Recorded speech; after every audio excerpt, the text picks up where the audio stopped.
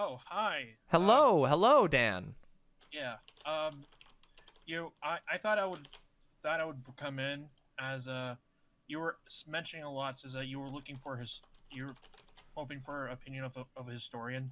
Yeah. I mean, I kind of I find sort of conversations like that to be a little difficult because inevitably what ends up happening is people will sort of shoot in the dark until there's like some period of history that you can't possibly have all of the knowledge on unless you're a Yeah. historian. And so like eventually it's kind of like yeah, like okay, I don't know all that much about like the minutia of the Spanish Civil War or the like policy making decisions of the Weimar Republic. I just know like Definitely. like I'm not a historian. I know a little bit about it, but you see Well, what I mean? Like it's a fucking mhm, weird thing. I think you can do that to like I think that can happen in anything. It generally makes for a boring conversation. yeah. Yeah. To just explain to chat is that like even as for Spoon myself that spoon. I do have accredited like background doing history and all of that. Yeah. It doesn't mean that historians are an expert on world everything. Right, For right. my like explain my expertise, like my expertise is like early medieval Europe and 1800s United States. It doesn't mean I'm an expert on Weimar Germany's social policies and other the stuff, but I could definitely could explain.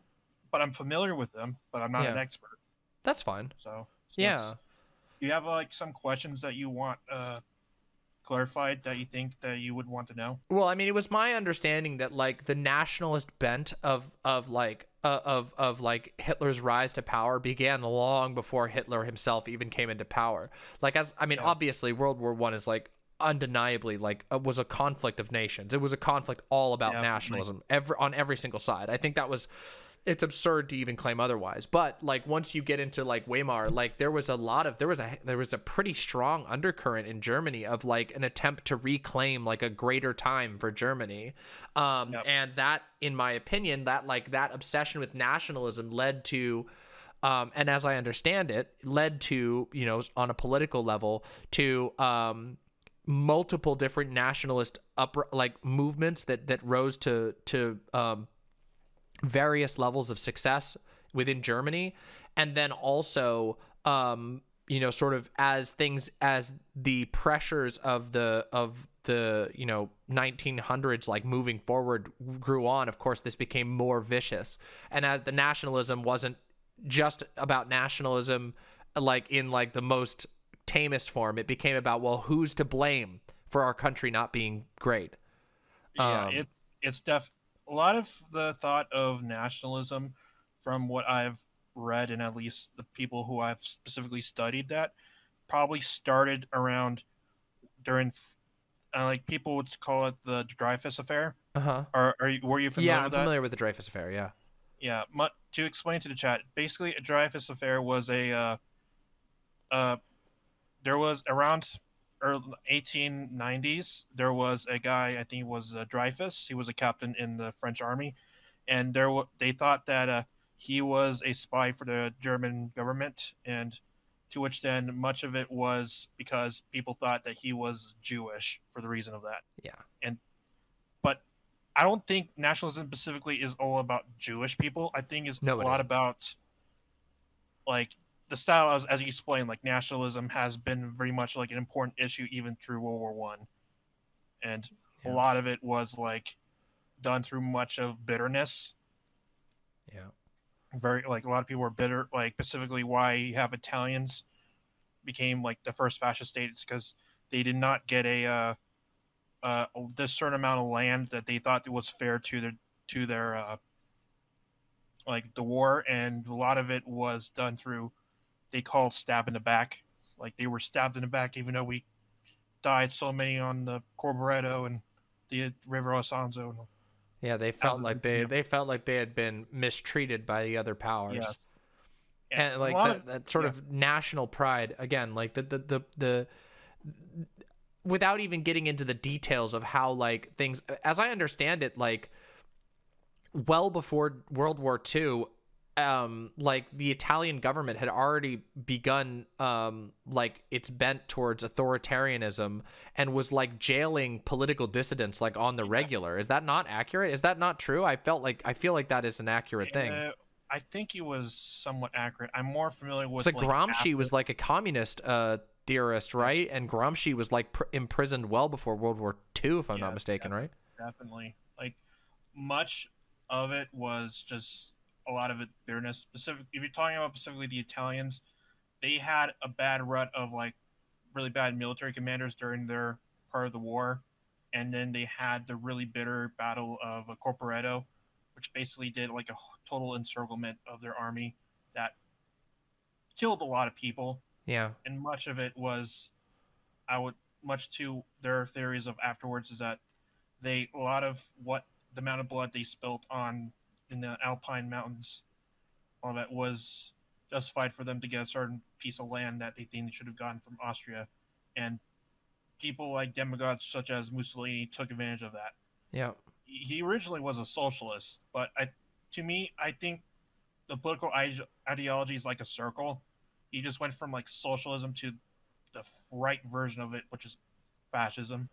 Yeah, I mean, I mean, especially at that time, like there was a lot of new developing ideologies, and also there were a lot of opportunists, people who were willing to wear whatever badge at the time that they believed. And it was, you know, their ideologies and what they advocated for and what they used to gain power and where they directed it, in my opinion, is much more interesting than whatever they called themselves at the time.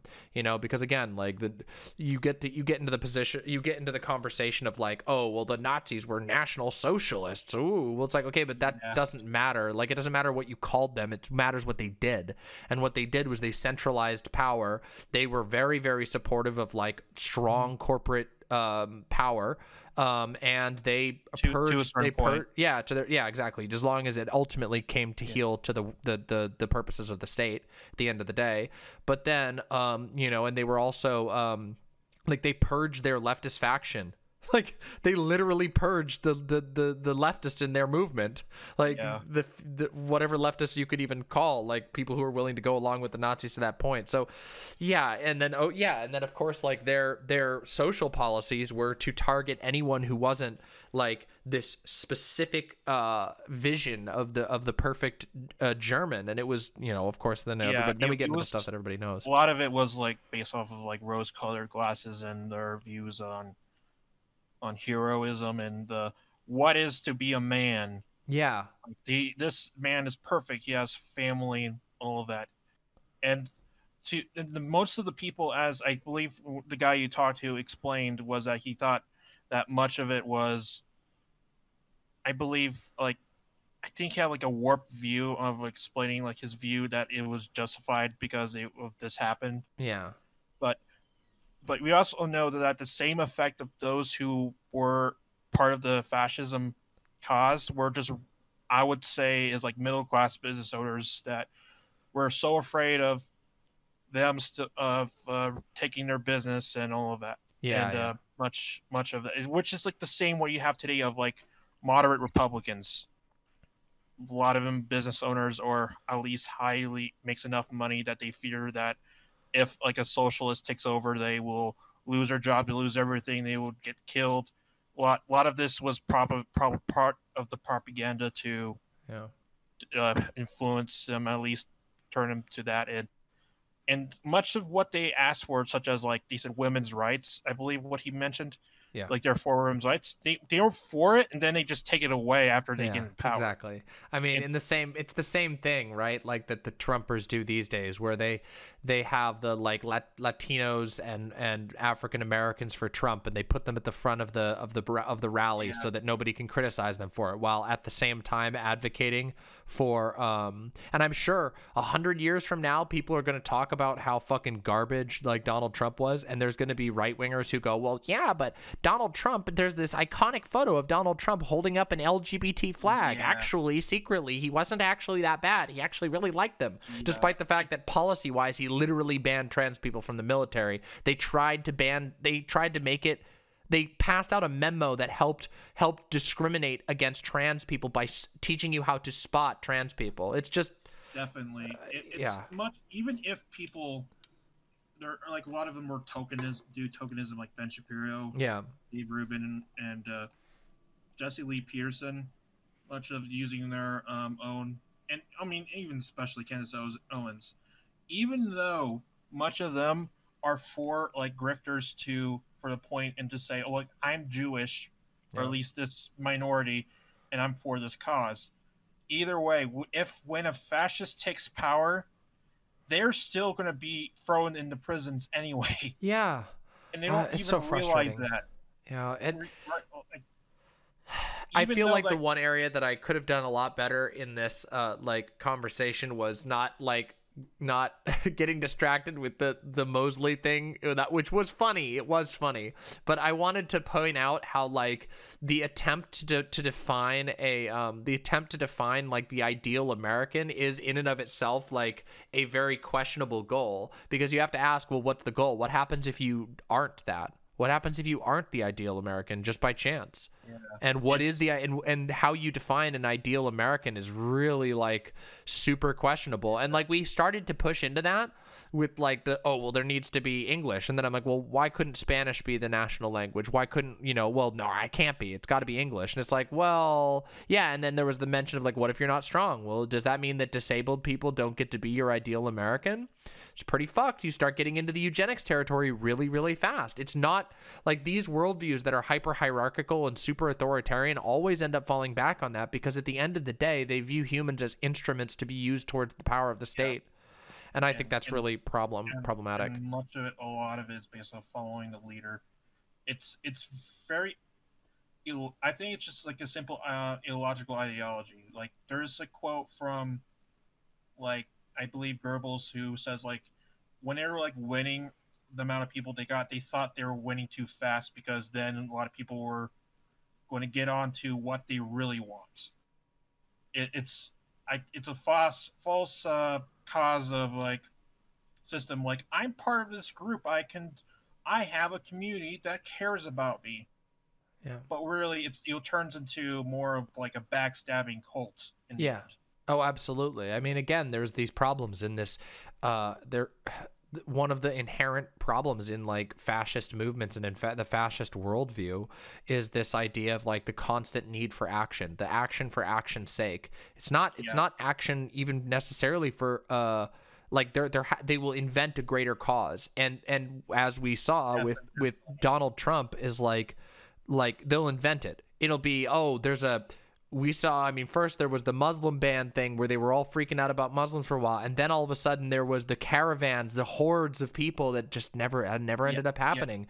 And then there That's was the exactly. steal, you stop the steal, and then there's like, and then there's now there's like, oh, the coup. It's just every single, they make it up. It's just there's a new crisis every 5 seconds, Yeah, because you have to be, it has to be desperate. You can't have time to sit yeah, and rest. You have to be scared and ready to fight. It's a never ending constant treadmill of fear that has to be stoked up, and if it definitely. doesn't, then it starts to fall apart.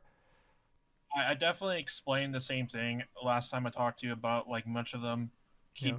trying to make up conspiracies because they think it would create coalitions Yeah. for their causes. Yeah. And most of the time it just doesn't work in the long term.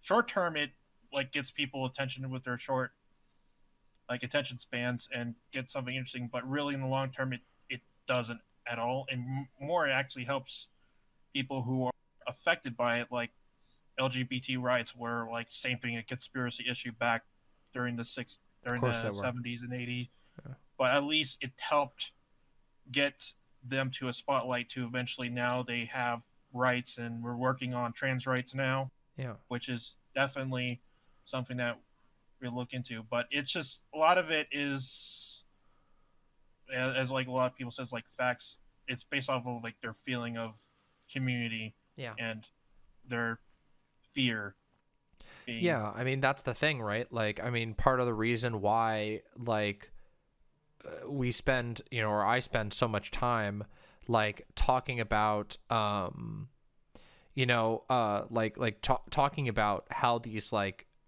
these movements capitalize on pain and suffering, is because like it is a functional manipulation tactic. If you have a strong person who, whether it's true or not, they tell you, I can make you feel safe, you yeah will belong here, whether they actually mean that or not, then people who are hurting and aren't feeling safe, they might trust that person, and then but that person will weaponize that to get them to do things. It's a very it's like, when you break it down, it really is a simple equation of just, but it's just layers of different types of manipulation in ultimately obfuscating the truth, which is that, like, strong men are just humans. They might be charismatic, they might have some small advantage, but they're not flawless.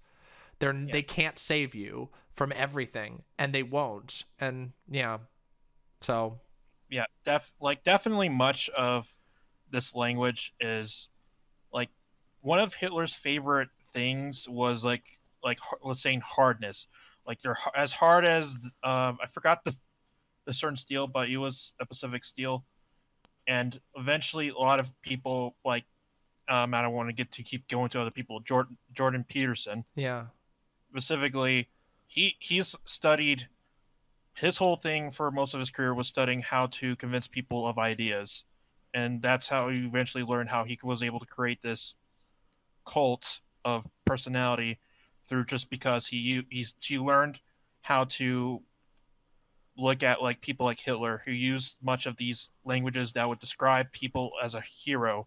Yeah. Like, I want to be great as a person, and defining the traits of why this is emotionally important.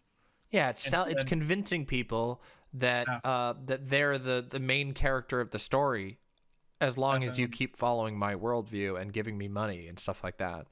And in reality, there is it's a diluted worldview that that just leads to very toxic things. And I remember this again, I've been in my thoughts about this kind of stuff a lot lately, and that's why I want to do that religious, that deconstructing my spirituality video I was mentioning earlier. That's something I really want to do, because I think a lot of these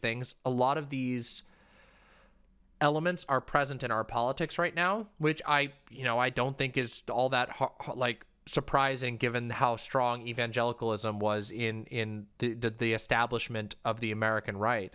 But yeah, there's just a lot of that manipulation. There's a lot of sort of manipulatively selling you as you're like a main character, but at the same time you're like the main character who's doing the mission for Skydad, and they sub out who Skydad is. Sometimes it's like you're literally doing it for God, sometimes you're doing it for Donald Trump, or maybe a combination of the two, but there's always that you're like a hero on a journey to do good for the greater power. And I don't know, it's very weird.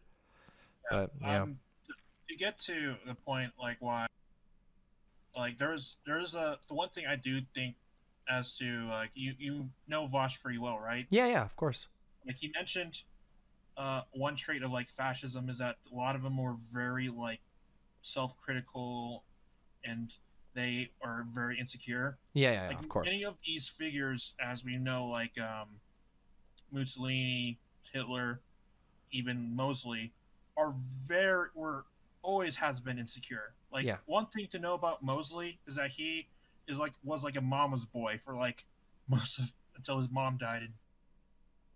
And same for Hitler and his gaffes of him farting all the time, and just the amount of anxiety he had sometimes to a lot of his. It always like that, seems like, with these kind of ideologies of very unconfident people, to then start to fake their way into saying no, I need to become the perfect man. Yeah, male insecurity is the backbone of most of these movements. And it is fueled by that, again, that need, a very human need for a purpose, but that's weaponized by strong men, who say, well, your purpose will be to die for me. And some people accept that. Or die for country. Yeah. Which, usually means die for me, whoever's in charge of the country. But the male insecurity thing, that really is a big deal. It really is a huge thing. And it's I think a lot of it is because there's just these cycles that have never been put to rest, like cycles of patriarchy, where simultaneously men see themselves as the rightful heirs of everything because they're taught they're supposed to be the leader of a country, they're supposed to be the leader of their family, they're supposed to be the spiritual leader of the household. Yeah. These are all, I mean, this is so unbelievably like oh my god, there's like it's so prevalent in Christianity especially, and it comes of course at the cost of women being like locked in obscurity and not actually being able to self-realize at all. But it does also torture men, you know, because they're so desperate for this purpose that they're told they're supposed to have, and there's not there, you're never allowed to talk about it. You're never allowed to talk about like in these spaces the like shared feelings of futility, of uncertainty. And this is something that I think at some point I would really like to watch the Good Mythical Morning talk, because they talk about this, believe it or not. Like they actually talk just about this, about how like the like uncertainty was almost like, it felt like it was undermining one of like Rhett, when he was talking about it, he's like, you know, this like sense of uncertainty, it was undermining my sense of who I was, that it was undermining my sense of masculinity. Like I was supposed to be the rock on which my family was built, and I wasn't sure about these things. It's very fucked. And like I think it's interesting that like I don't know, some of the experiences of being trans, there's a lot of overlaps in this, of like being trans, of being queer, is acknowledging your mutual vulnerability and your mutual uncertainty and becoming stronger together and not running from it. And it's so strange that these ideologies that fixate on strength so much often don't ever, like they're actually just mostly comprised of deeply scared people. So Yeah, they don't give you an answer. It's very much like based off their fear of insecurity. yeah. Like as an example of a real life like group like fascist group like the Proud Boys, their whole thing was like venerate the housewife as Yeah. one of their main tenets. And it's a lot of it to the secure of them of them saying like, oh, like of them fearing that they'll never have like a loved one or someone they will deeply care about or have like a family. Yeah. It's always concerning with that. Yeah. And I remember a lot of that in the church I grew up in, like the veneration of the housewife and the veneration of woman's position. And ultimately it's like a consolation prize for the fact that you're ultimately going to become a domestic slave. Because oh god, I will talk about this in the video. Like I'm becoming more and more convinced I need to do this spiritual deconstruction video, because there's so much I want to talk about. I really want to talk about how fucking toxic the gender relations are in like far right ideologies. They're so bad. They're so bad. And like I could tell you about how like the like veneration, quote unquote veneration of the housewife is just, it's so twisted, and it leads to genuine mental torture for a lot of both men and women. In my own family, like as a quick example, in my own family, like there was this constant struggle between my mom and my stepdad as to who was supposed to be the leader of my house, when my mom was clearly the most organized and most like capable of leading the house, but she could not openly take that position or be allowed to take that position because it would be an invalidation of the religious ideology of the household. It was very, very fucked. Very fucked. Terrible. Like I grew up as a Catholic. Yeah. I mean, there was some of that into whenever I did stuff like confirmation. And are you familiar with what confirmation is for like Catholics? Yeah, yeah, absolutely. Yep. Yeah, it's what I like. I think probably that was like my most difficult time, as I almost like they almost kicked me out. Yeah. Because I think for reasons, because I was like, who's the person that inspires you most, and I said Barack Obama. Brave. And my dad was like what the fuck are you Yeah. doing? It's but and also You're supposed to say Jesus. Yeah, eventually later we had to do like these community service and talking about your saint that you idealize, and a lot of them were concerningly like talking to me. It's like, why you idealize like Joan of Arc? And and to me, like much of my reasons was not because like she was a god, like a godly person. Much of it was that she was a great tactician and a leader of people that I think during a time where men were like it was probably the worst time for women, Yeah. Yeah, it and really was. much She of got that burned was like alive. yeah, all because she didn't want to wear like women's clothes. Yeah. It's pretty bad. I mean, I mean, if she that's definitely like all of that was a part of it, but I feel sorry for like people like those who came from like evangelical families, or even you said you mentioned you're Protestant, right? Yeah, I grew up in a evangelical Christian cult called Calvary Chapel, which was Crap, they're Protestant and highly evangelical. They were obsessed with recruitment and witnessing yeah, and all of that. I Yeah, know who they are. yeah, There's one like right down my street, right? yeah. They're everywhere. They've got one everywhere. Yeah, it's wild And actually. People don't even I'm like, notice. Most people have one in their town and haven't really noticed it. Yeah. it was like the funniest part about that. I mean, the church itself, like the Pacific pastor went to that party that everyone got COVID in October, Oh my God. and he was part of that same group and got COVID and was and just trying to head back to where it was. Yeah. And it's a big church and very concerning. A lot of people go to it even here, but like luckily, I'm coming from like Albuquerque as explaining. Yeah. Luckily, we have like people like Deb Holland who I'm gladly she just got the position as a Secretary of Interior, Yeah. and I'm and but we I'm more afraid of like other places who are not who have to deal with that same domination that makes people feel terrible about themselves. Yeah. Me too. Like Yeah. definitely.